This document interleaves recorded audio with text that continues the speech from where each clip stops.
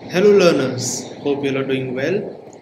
So this is the revision video for your quiz 3.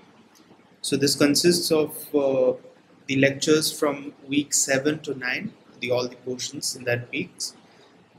So let's start. So we started with graphs. So what is a graph? It's basically a structure that is amounting to a set of real objects. So the definitions and everything can be read in the PDF.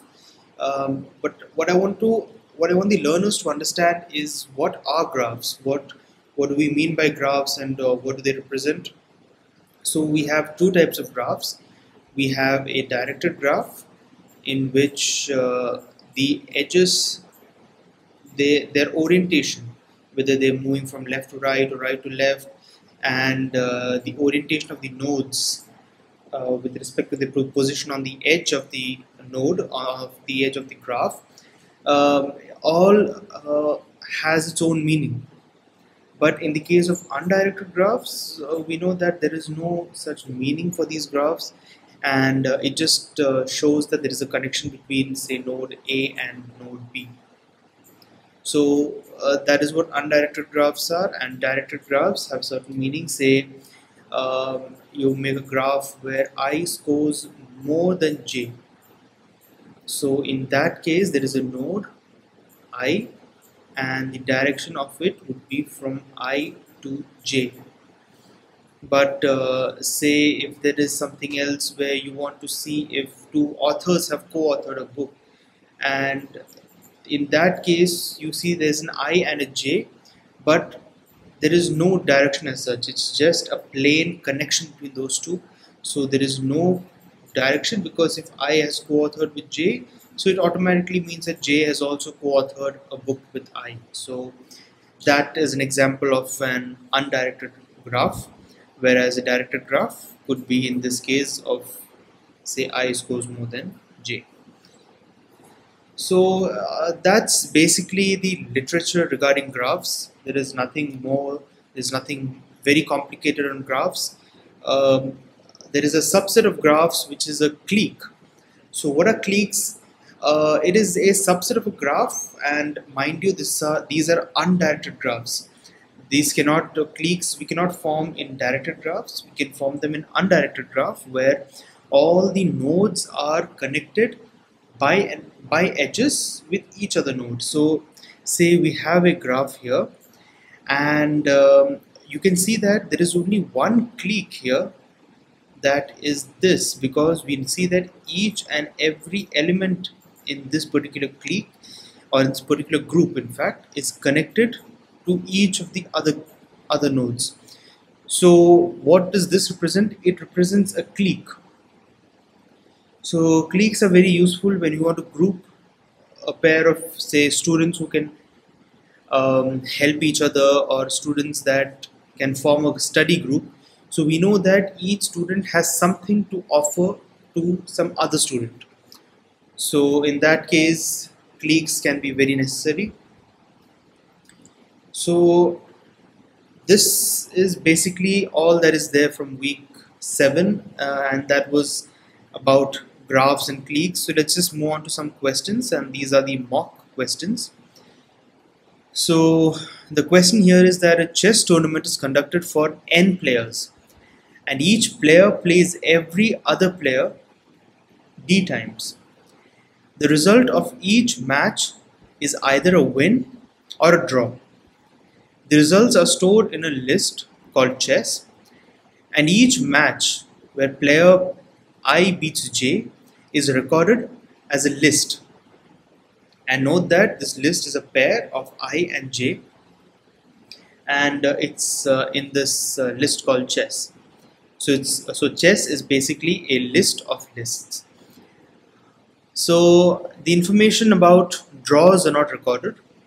For example, suppose let n be equal to 3. That means we are taking 3 players, 1, 2 and 3, and let d be 3. So each pair, so in these 3 people, so we take the pair.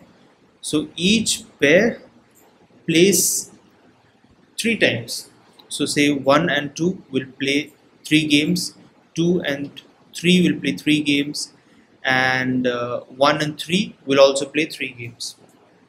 So the list, an example of a list is given below. So we see that here in the first, this is a list of lists, and the first element is a list which contains 1 and 2. So this means that 1 has beaten 2 in a game. Then the next element is 2, 1, which means that 2 has beaten 1 in the second game. And notice that there is no third element that has this 1, 2 or 2, 1 pair, which means that that match probably ended in a draw. So the next we go is to 2 and 3, the pair 2, 3. So here you see the third element is 2, 3, and the fourth element is 3, 1, and you can see the other elements. So you can see a pattern here that the first element is the player that won, and the second element is the player that lost. Now here we see that player 1 and player 2 have beaten each other once, so the third match that they played must have been a draw. So it's a very valid conclusion, a very valid expectation. So this is the first question in the mock test. So it states that the following pseudocode generates a graph G from chess. Each node corresponds to a player. There is an edge from player I to J if player I has beaten player J at least once. So we know that what at least is greater than or equal to 1. Okay, so player J at least, okay, each edge is associated with the table T that denotes player I has beaten player J T number of times in the tournament. So what we have to do is we have to choose the correct code fragment to complete the following pseudocode. So all that we have been given is we create a matrix with n rows and n columns, and we know that n is the number of players that are playing, and that is created in this variable called m. So the first option is that for each L in chess we take I as the last element of L. So already we see that we have failed it, because we know that it is always ij. At least in this question is given as ij, so I is always the first element of the list, j is the last element. So that is how this is supposed to be taken. This is the first element and this is the last element. So this is already failed here. In the second option we see that for each L in chess we take I as the first element of L, j as the last element of L, and we see that whenever we come across such a list we increment the value at position mij by 1. So which means it is the ith row and the jth column in the matrix. So you have a matrix here, and L goes through all the lists.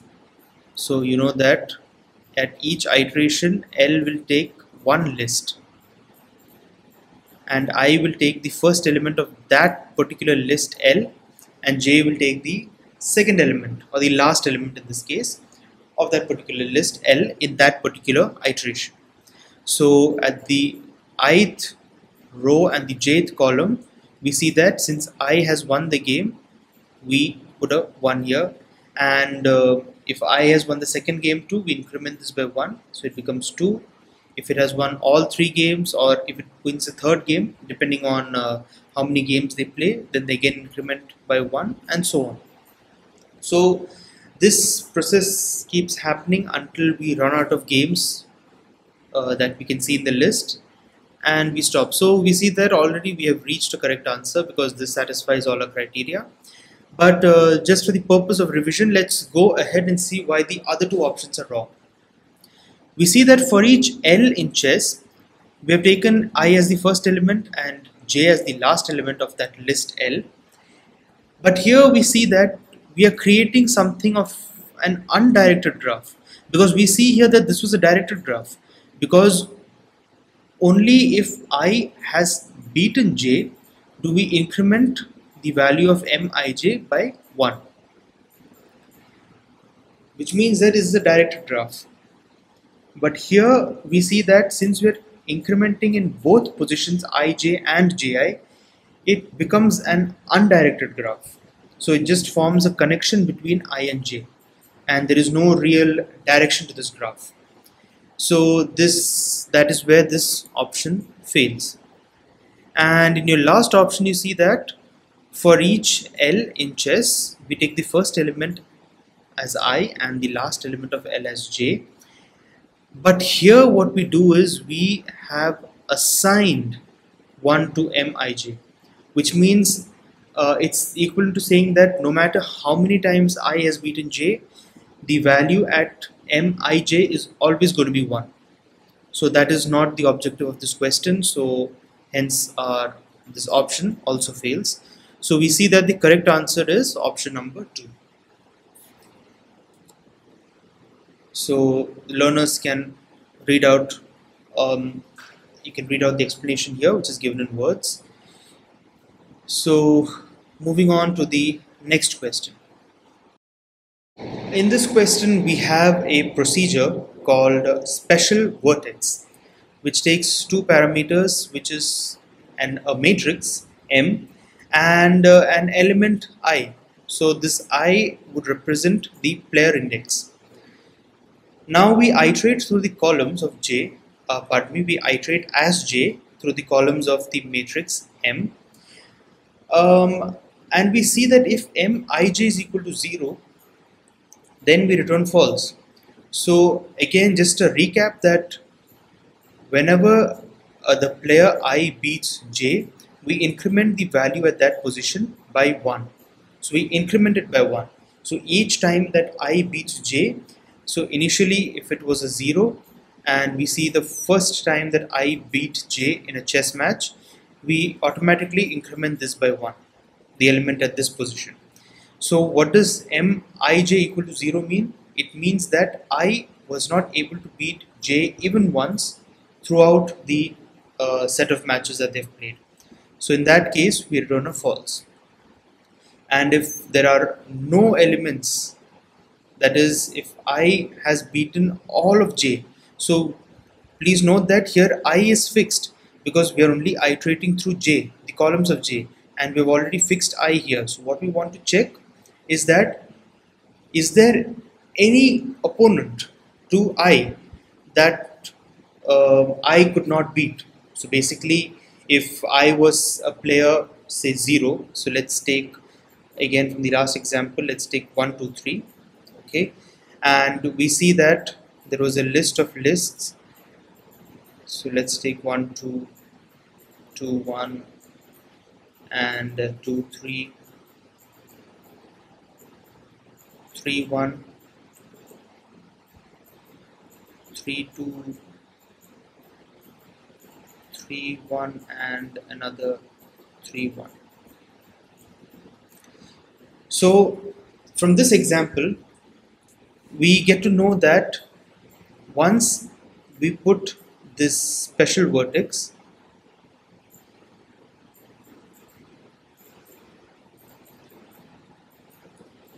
and we take the matrix M and the opponent, the player as 3, and we iterate through 3's opponents, what we come to know that 3 has lost only once. So in that case, even though 3 has had a magnificent record, it still lost one match, that is against 2. So in that case it would return false in one of the iterations. Say even in this match, even in this match it was a 3-2. So in this case we would see that 3 was completely unbeaten throughout its matches, and it would never return 0 or never return false. And once the entire iteration, it iterates through all the columns of 3, we find out that it returns a true. So which means that 3 has beaten every other player. So the question is, when will the procedure vertex special vertex m comma I returns true. So we know that from what we understand of how this procedure works, that it returns true only when I has beaten every other player.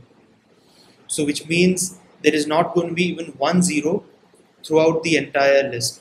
So it is to be noted that we do not consider 3, because that is anyway going to be 0. So they should actually have been something like I not equal to j. But that's another discussion. But from what has been given here, it is clear that special vertex, which takes two parameters, the matrix and I, that is the player that we want to search, it will only return true when I has beaten every other player. So with that, let's move forward. So here it's been given that the following 3 questions are based on the scores table. So it's to be noted here, learners, that our objective of today's revision is not to simply solve the mock test, but to gain a deeper understanding of what has been taught in the past 3 weeks. So here I will not be solving all the questions, but I would like to just solve a few questions and to clear your doubts. So I would request the learners to post all your doubts in the comment section so that the team can get with you and solve your doubts, and I will also be helping. I'll also be assisting the team with the problem solving. So I urge all the learners to post your doubts in the comment section. With that, let's move forward. Let n be the number of rows in the scores table. An adjacency matrix M is constructed to represent a graph G using the following pseudocode. So you see that we have the standard definition to create a matrix called create matrix that takes n rows and n columns. Then we iterate through each row and column and we assign an empty list to each element of that matrix. So in this matrix, it's just going to be an empty list at each position. So that's how it's going to look like at the end of execution. Now we take a list and assign it to this variable L, and in this list we have 3 strings. Each is one subject, that is chemistry, mathematics and physics respectively. And then we go through this table 1 and we read the first row, and mind you that this table is actually the scores table. So we first read X, then we move that X to table 2. So which means that now we have one row which is assigned to X. So that is, say, one row. Now again we move to table 1 and we read the first row Y. So Y is basically the first row after X had been moved. So initially, say in this couple of rows you had n number of rows. Now this first row was X, it was moved to table 2. So now you have n minus 1 rows, and now your first row is Y, and that is also moved to table 2. Or is it? No, it is moved to table 3. Pardon me, it's actually moved to table 3. So what do we want to find out? Now we iterate through this list L, and the iterator is now called subject. So it makes sense here. Why? Because we are iterating through this list L that contains the name of the subject. So we give a suitable name. It's not necessary that it has to be subject. You could give it any other name, but for ease of understanding, it has been given as subject here. So now we go through this if statement. We see that if X dot subject is greater than Y dot subject. So which means that we compare the chemistry, mathematics and physics marks of both X and Y in each iteration of L. And then we check if the student X scored higher than student Y in a particular subject, then at the position of the matrix that corresponds to the sequence number of x and sequence number of y. So a graph might help here. So it would basically look something like this. So if x scored more than y, so it's a directed graph that is directing x to y. So it would be at, say, a matrix, and at this x row and y column, we would, let's see what we would do. We are appending the name of the subject. So this is the standard operation to append to a list, and to this list we just append the name of the subject. Say if it's chemistry, we would just append chemistry. If it's physics, we would just append the string physics, and so on. But we see that if this statement does not suffice, we go into this if statement and we check if y has scored more than x in that particular subject, then at position yx, so which means that in this case y is directed to x. So in this case, what do we do? At the position yx, that means in the yth row and the xth column, we append the subject name, whatever is the subject name, to that list at that particular element. Once everything is done, then we move all the rows from table 3 to table 1. So as we know that all x's, which means all alternate rows of this table 1 were moved to table 2 and the others were moved to table 3. So now again we move all the table 3 back to table 1, so that in the next iteration of this while loop we can compare all the rows that were left out and we can do another sort of comparison. So in this way we can compare all our rows with each other rows. So it becomes a very exhaustive process.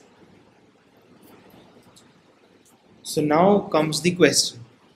So the first question is for each pair of vertices I and j, and here it's explicitly given that I is not equal to j because you're not comparing a student with themselves. Choose the correct statement about mij. So let's see what the first statement says. It says that mij is a list of subjects in which I scores more than j. Okay, so we have got our correct answer in the first option itself. So how is that? So we know that if x has scored higher in a subject than y, then at position say mx comma y, so this is basically the sequence number and the sequence number. So if student say with sequence number 2 scored greater than student with sequence number 5, then at position m2 5, which means that in the matrix the row number 2 and the column number 5 will have the subject in which 2 scored greater than 5. So if we substitute it, basically I scored greater than j. So that subject is what is present. So what does the option say? Mij is a list of subjects. So it could be more than one subject. So it could be maybe math and physics. So this could be those two subjects in which 2 scored greater than 5. So yes, that is definitely an answer. So basically Mij is a list of subjects in which I scores more than j. So this is your correct answer. Let's just go forward with the other options to see why it is wrong. So here it says that Mij is the number of subjects. So we know that we were appending to a list. So we were not just counting, okay, if 2 has scored greater than 5, at 2, 5, we are giving the number 2. No, this is not the case. We are actually appending to a list the string elements which were the subject names that were being appended to the string, to this list, and that is the list that is seen at 2, 5 at positions 2, 5. So now we know why this has failed. Now the next option is Mij is a list of subjects in which I scores less than j. So again no, because again it is clearly stated that only if x scores greater than y do we append it to x, y. So the xth row and the y column. So let there be two students, I and J, and let I score more marks than J. Say I scored more marks than J. So where are we appending? We are appending the subject name at the position MIJ. That means there is a very prominent direction from I to J. It is a directed graph. So in that case, we know that I has scored more than J. So it's not the other way around where I has scored less than J. It is only where I has scored more than J do we append the subject names at positions in the ith row and the jth column. So again, this has failed. Now again, in the last option we see that it is number of subjects and less, so this has failed both the criteria, so automatically this is also wrong. So I think that is the end for graphs. Let's move forward with the next topic. So coming to recursion, this, learners, is a very important topic in the sense that it could really make or break a code. So it could make a really beautiful code, or it could just break your system and run an infinite loop if it was made in a wrong way or it was not given the correct set of procedures. So let's just go through the first line of the definition. So recursion is the process a procedure goes through when one of the steps of the procedure involves invoking the procedure itself. So you guys have seen this. You guys have seen this in your graded assignments. You've seen this in the lectures, that you have a procedure and you would like to, say, move from one station to another, but you don't want to write a long piece of code, a while loop, and then it just goes through each of the list in the table. So it gets really hectic. So what learners would like to do is you would like to make a recursive procedure that goes through one station, checks if it has reached the destination.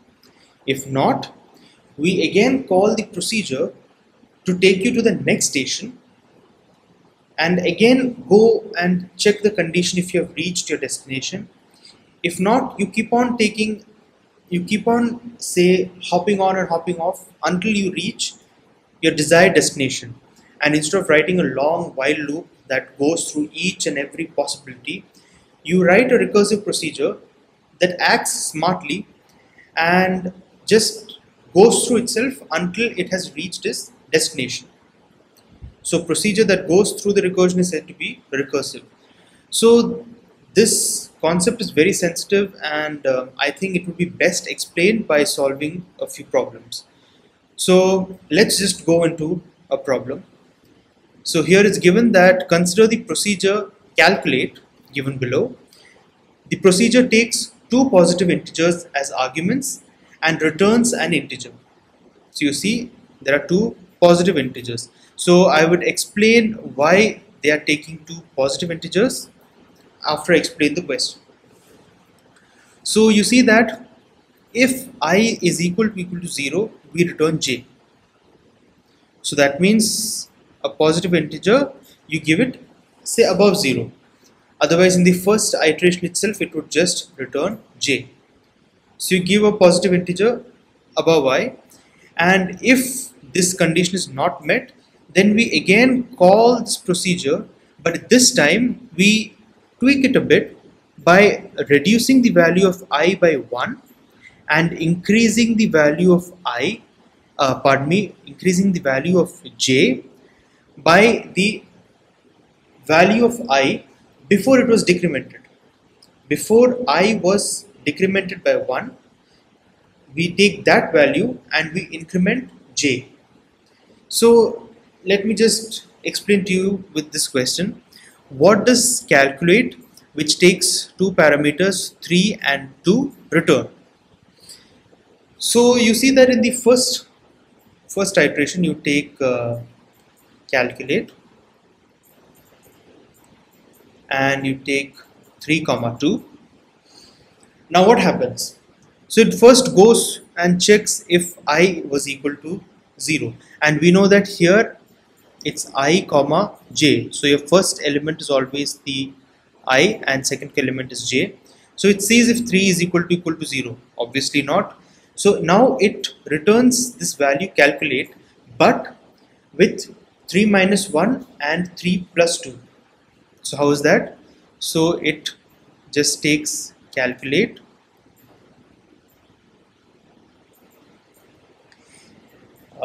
and it reduces the value of 3 by 1, which makes it 2, and it increases the value of 2 by the value of I, which is 3. So it becomes 2 plus 3, that is 5. Now again it goes through this loop. So it's a reminder to learners that in each of this return statement we are again going through the same loop that we went through here. We again go through the same loop. If we don't meet the condition, we go through the same loop again. If we don't meet the condition, we again go through the same loop, and it's a procedure that calls itself. So you understand? So until we reach a condition where this portion becomes true. If this portion becomes true, then you can return the value of j by number of times it was incremented. So you can understand, I guess the learners are trying to grasp this concept. So let me just move forward. Now we see if the value of I is equal to 0, that is 2. So it's not equal to 0. We again call calculate. We again call the value of calculate. Now what do we do this time again? We decrement the value of 2, it becomes 1, and we increment the value of 5 by the amount of I, that is 5 plus 2, which is 7. Again we go through this loop, we check if I is equal to 0. Since it is not, we again go through this loop, we again call the recursive function. I have forgotten the spelling of calculate, it seems. Sorry about that. Yeah. Now what do? We decrement 1. So it has become 0 this time, but we increment 7 by the value of I, that is by 1, becomes 8. Now after this loop it goes and checks if I is equal to 0, and here this is your I. So finally we see that I has been returned as 0. This statement is true. We can finally enter this if statement and we can return j. Finally we have a return. So it was starting to look like a long procedure, but suddenly in 4 steps we have seen that I was equal to 0, and then we return j. So what is j in this case? J is 8, because that is where we have to check for the return value. What was the return value in the final iteration when the if statement became true? So that is where we return j. So in this case j is equal to 8. So slowly that j comes back here, it goes back here, and finally it is returned here. So why am I going step by step? Is because there was always this return calculate. So whatever value was given here, we have to return it back to this procedure. So in that case we see that the final answer here is supposed to be 8. So it took some time, but finally this recursive procedure ended itself. Now let's come to why is it said that two positive integers. Now say we took calculate, we just took this as calculate minus 1 comma say 5. So you see that this procedure would never become 0, because we're always subtracting 1 from I. You're always subtracting 1 from I. So there is it's always going to be a smaller negative number in each iteration, and it would just keep on going. It would become an infinite loop, and if your systems are a bit or an older version of your system, it would overheat very quickly. Your system might crash, so it would just be an infinite loop that keeps on running. So to avoid this, we should always take precautions when we create recursive functions. We should always be careful as to what conditions that we're giving, as to if there is a condition where we can terminate this recursive function and not to create an infinite loop. So with that, we know that now the answer to this function is 8. So now let's move on to the next question. So this question states that which of the following is the output returned by calculate x comma y. So this is a really interesting question. Why? Because here we don't have a number. We are just supposed to use the logic that we have gained from using recursive functions, and it really requires us to use all the knowledge that we've gained in the past few classes. So let's just do let's just try to find this out manually. Okay, so we have something called calculate xy, and it keeps on checking if this particular x, when it becomes 0, at that point we return the updated value of y. So please understand that we are returning the updated value of y. So always not always, but in this question, the output returned would be an updated value of y. So all that we need to concern ourselves with is what would be that value. So let's run the first iteration. I would want to call it an iteration. Let's just go through the first step. So iteration might confuse the learners with a loop, a traditional for each loop or a while loop, but this is a bit different from that.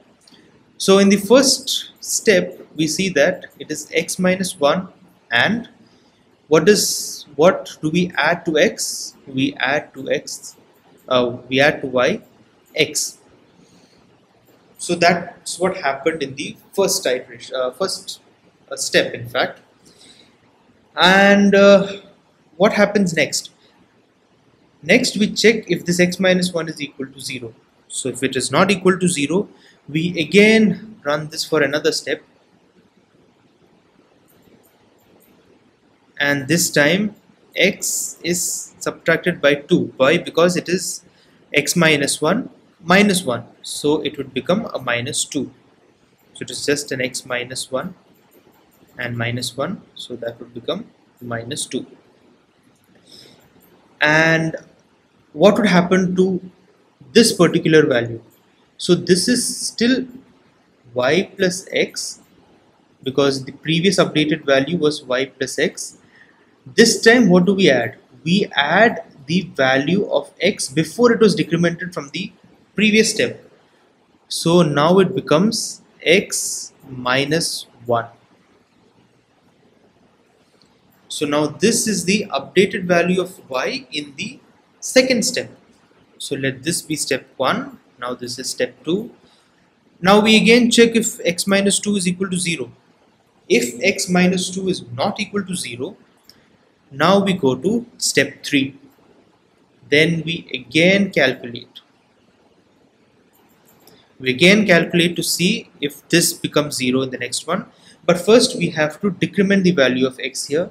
So this becomes x minus 3. And what does y become now? The updated value we have to write first.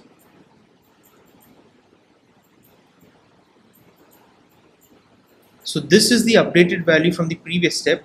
Now it has to add to it the previous value of x, which was in this case x minus 2. So you see, y is incremented till the time we know that this x becomes 0. Only when x becomes 0 do we have an end to this recursive function. So once that recursive function reaches its minimum, we know that the value that is returned is going to be y plus x plus, say, x minus 1 plus x minus 2. So at one point there would come a time when your x becomes 1. So it would be, in the previous step it would be a 2 minus 1. It will become 1 comma, say, some value of 5. And then in the last step what would happen is this 1 would again be checked if it is equal to 0. Since it is not equal to 0, we would decrement this value of 1. It becomes a 0. We increment 5 by this value. It becomes a 6. And finally what we have is the ending of this recursive function. So in that case we would also add a 0 in the last step. We would add a 0 in the last step, but since this is not counted, because anything plus 0 is that value, so that's not counted. So what would happen is we would get this particular value at the end of execution of calculate xy. So from these options we can see that the third option is what is closest to what we know. So this is what we know, that the original value of y was updated in every step until the value of x reaches 0.